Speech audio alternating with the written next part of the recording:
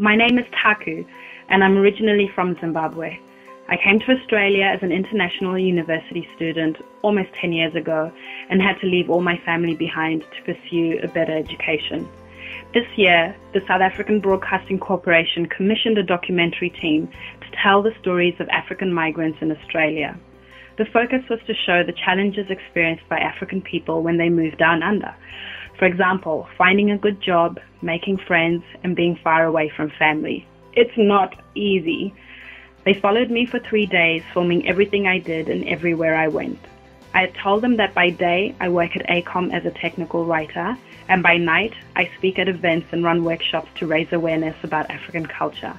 I wanted the documentary team to know I am very proud of Aecom for many reasons, especially the social and community initiatives in Africa. The documentary will air in South Africa and Australia hopefully in 2012.